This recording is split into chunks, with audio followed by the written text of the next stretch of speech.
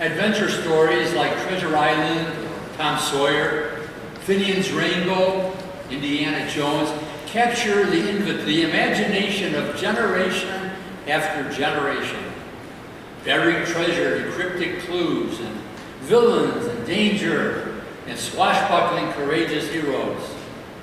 And whether the treasure is the Holy Grail or a pot of gold, most of us relish such stories different from the ordinariness of our lives. The gospel is chock full of parables. They're stories teaching us to search for hidden treasure, the reign of God. The parables are clues inviting us to probe them, open them, so that we will discover the richness of God's self-revelation.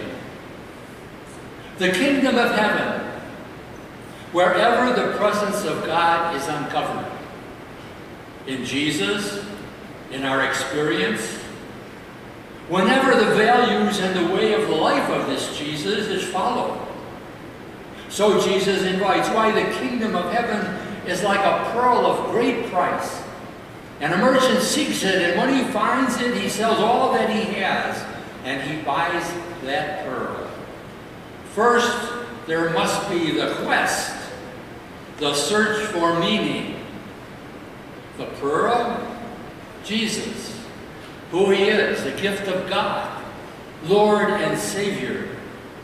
Jesus self-defined as the servant who gives himself. The pearl is hidden because all who search are faced with different options for understanding and responding to life. For some in our society, the slogan is, get what you can and keep it. And for others, there's an impatient, who knows, who cares? Just live, enjoy. But led by the Spirit, the believer is the one who finds in Jesus hidden treasure. St. Paul put it beautifully in the letter to the Corinthians. He said, for God, who said, let light shine out of darkness, God has shone in our hearts, that we in turn might make known the glory of God shining on the face of Christ Jesus. The glory of God shining on the face of Christ Jesus. When we were youngsters, we were given words about this Jesus. We memorized them. But later, when we faced life with all its complexities, words needed to be changed into understanding and into convictions. To live by faith, we need to retool our minds so that we probe the mystery of Christ. One of us, yet uniquely God's Son. Come, Jesus invites, come, follow me. And he leads us and guides us week after week as we grapple with who he is and how he enlightens us to see the way he connects God to life. And when we finally say, I believe, with a willingness to let his light lead us, then we have discovered the pearl of great price. The pearl is not a thing. It's a conviction. It's something alive. It wiggles and squirms, and we never quite capture it, like life, to which the conviction connects.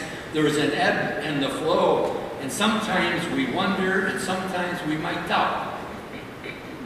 And if the conviction relates to Jesus, it's also about ourselves, who we are, beyond what appears. We are children of God. God lives in us. And we have a mission. We are to make known the glory of God shining on the face of Christ Jesus. And how do we do that? By mirroring his way in our ways. Facing issues of our personal and public lives with his wisdom. All the concerns of life are to be filtered through the way of this Jesus. War, poverty in the midst of affluence, concern for unborn life, Sex not as a plaything, but as something holy, a treasure. Power not used for control and dominance, but for service. All these things need to be filtered through Jesus. And if the kingdom, the presence of God, is buried, often paradoxically it's in plain sight.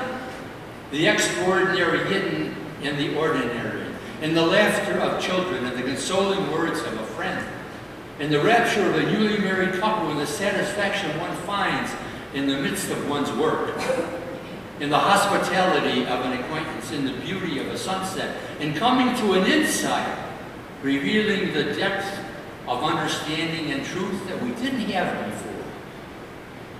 So if we probe and wonder and listen to life and to Jesus, we uncover the pearl of great price, the abiding presence of God. And so we pause and we give thanks and we rejoice. But not all is up and away in our lives. And to those inevitable disheartening sorrows and pains of life, whatever the source, we believers connect them to the cross of Christ. Nothing is wasted. All works out for good to those who love God. In our first reading today, Solomon asked the Lord, "Give your servant an understanding heart." An understanding heart, that means many different things.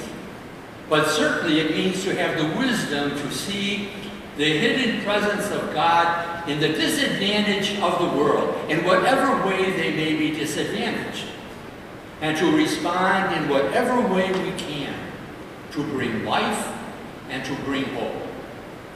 You know, we are the haves of this world, however we may be cataloged.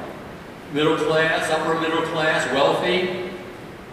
We have health insurance, and we have 4K1s, or whatever they call that. And we have pensions, and if you're as old as I am, you collect Social Security for many years. We are the privileged of this world. And in addition to that, most of us have been privileged by a way of family and education and opportunities.